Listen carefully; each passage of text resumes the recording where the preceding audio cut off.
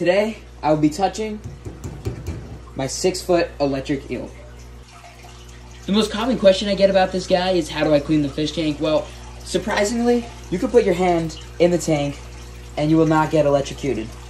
Just like this, no problem, you will not get electrocuted. It's as soon as you make physical contact anywhere in the body, including tail, head, anywhere, you'll be shocked with 860 volts of electricity over amps, so we're talking pretty serious stuff. It is possible that he could send you into cardiac arrest or even kill you if worse comes to worse. But with a rubber glove here, I can not only put my hands in the tank, I can also touch the electric eel with no problems, and I feel absolutely nothing.